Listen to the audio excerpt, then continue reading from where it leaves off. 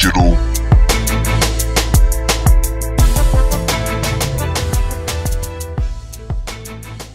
My name is Swan. I'm the director of music production here at Premier Studios. And I do a dual role where I manage the studio and book the rooms and coordinate all the projects involved. And I'm also a producer on my own. Formerly an artist on Warner Brothers Records. And I've been doing this over 25 years. And I've worked on many famous records.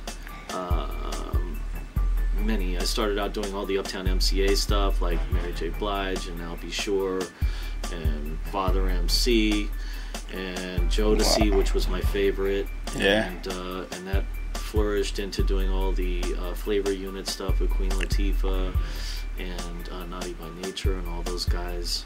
Nikki D, Apache, LaShawn, who I loved much. Her name, she actually used the name Almond Joy. Incredible rapper, man. Wow. But never saw the light of day. Never. She did have a smash hit record though for LL Cool J. Oh, yeah. She wrote a record that LL Cool J used, and it became a smash hit. LL Cool J, that's big. And you know, when you work in a studio like this, you have access to a lot of the top clients in the world, and you get to be in the rooms with them and watch what they're doing and learn from them, and it's been a wonderful ride. Currently, we just completed mixing J. Cole's new album, Young Jeezy, some Broadway show stuff, an artist named Joey Badass that's working with Johnny Shipes and Shaw Money. I have Shaw Money in here a lot, and the great engineer Pat Viola.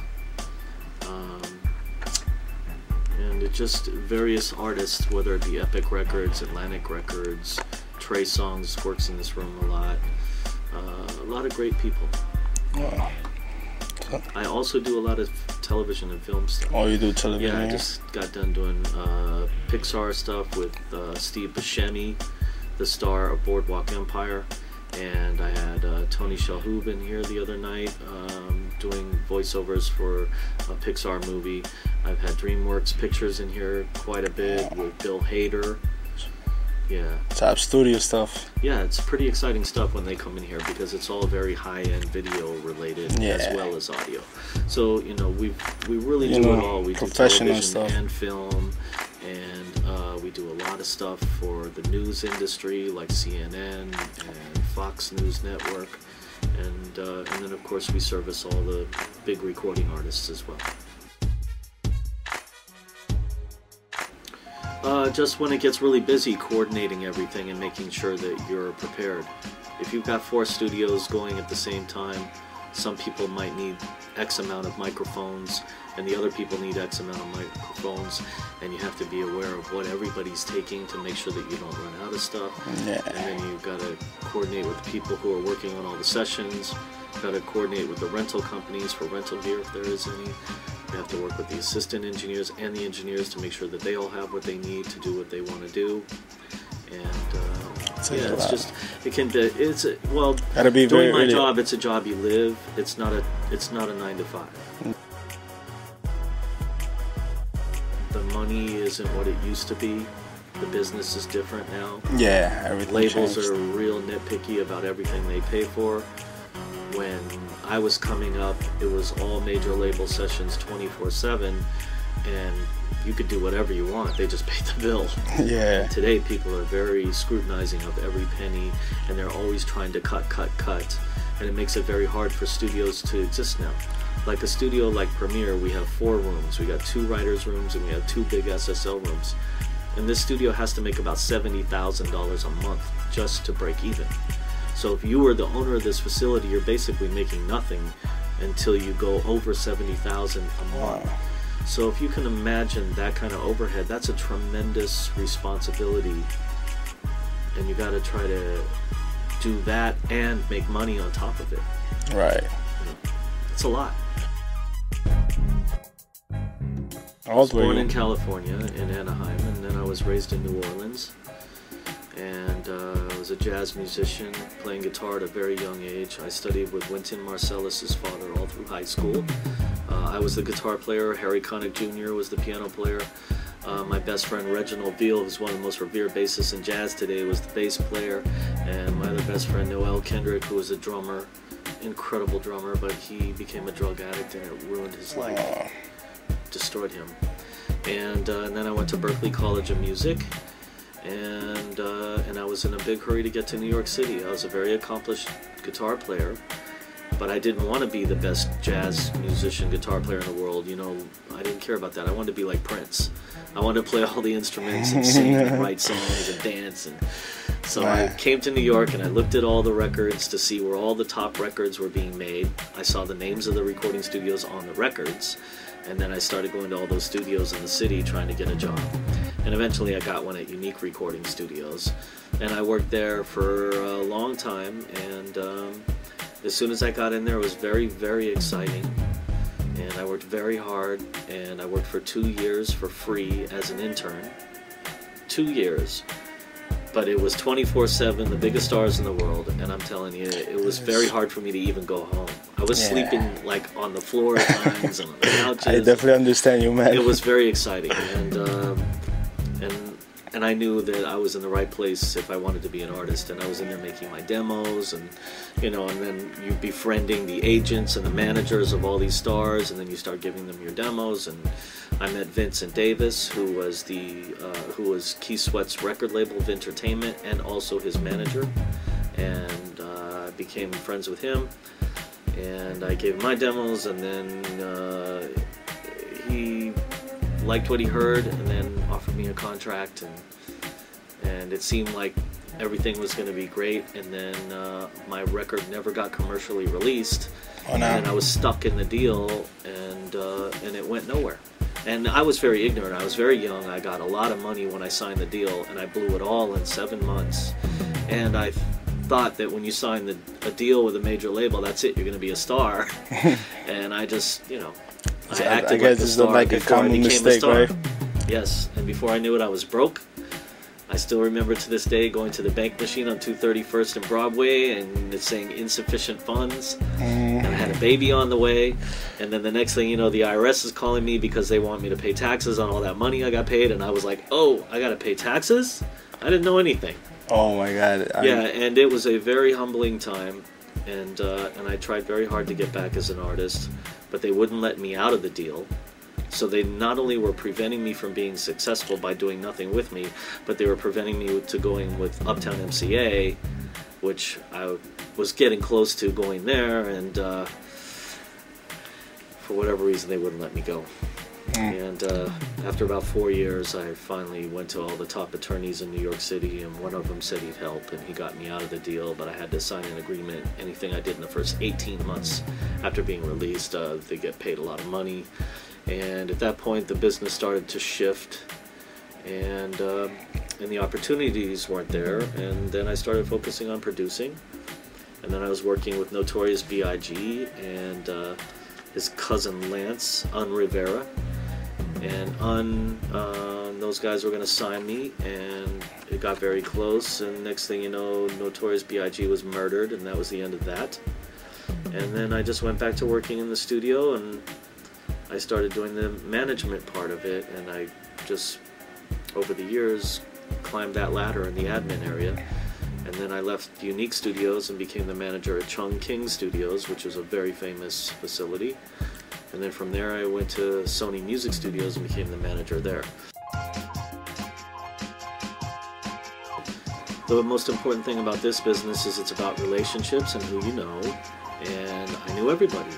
You know, after all the years I've been in it, you know, you get to know all the players and they get to know you.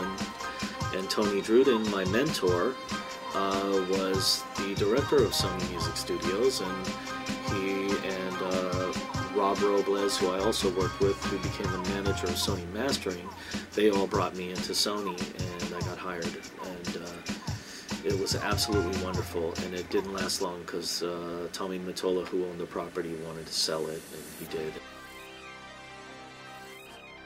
This is one of those businesses where you could go to school and spend a fortune getting an education, getting certification, a bachelor's degree, whatever the hell you get, and you could be the best there is and never make it.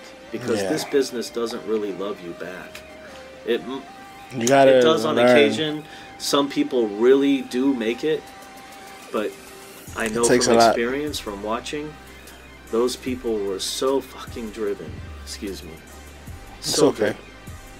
And it really is the difference. Oprah Winfrey said it best. If you have a passion for something, you will find a way. And she was right. I guess my favorite part of it is just being around this. Being around the people, the equipment, it's like your home, right? The music. It is, yeah, it is home. But, you know, economically, it's changed so much that it's not rewarding anymore financially. I make great money at Sony. I don't do that. I don't make great money anymore. You know? And so it's kind of like... more like for the love, like, you know. That's right, because it's kind of like I'm like... If you look back in the days of the auto plants in Detroit, you know, you could kind of see me like the supervisor of an auto plant, and I worked my way up from the bottom, and now I'm the big supervisor, and I got the big job, and I'm getting paid great, and the car manufacturing business is on the way out. It's like, what do? You start a new career somewhere? You know, it's just... I'd rather make less money and still be doing this. Something you love, something you because like, I love it, than you grew up with. Make a lot of money doing something I don't love. You know?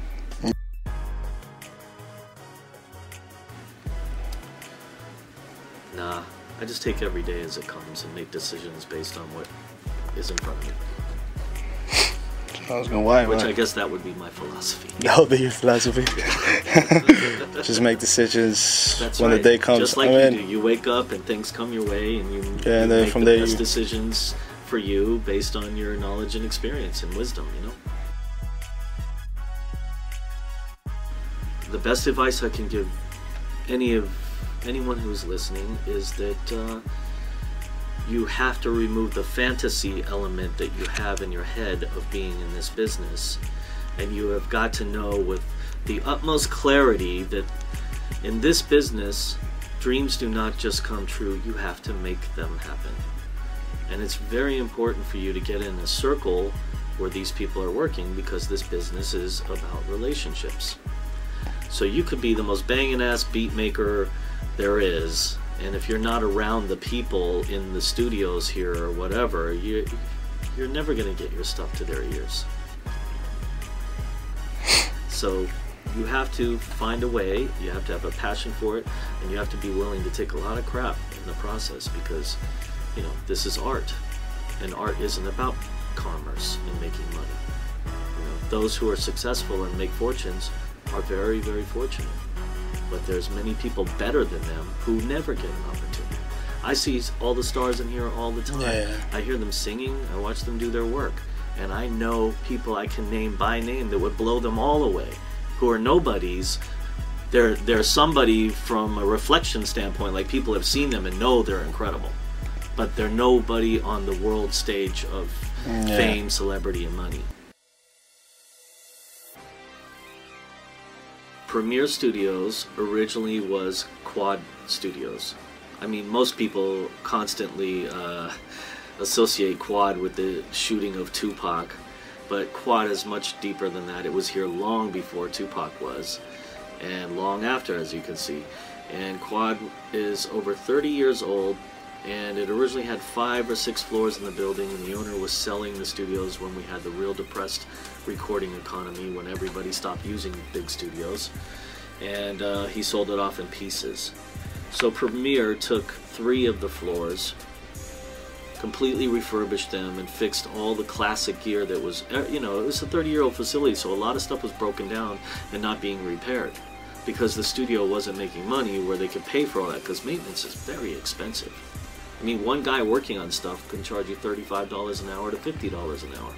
And if it takes him 2 days to fix something, think about that. That's significant money. That's $400 or $500. On our website, premierstudiosny.com, and on there is my email and phone number.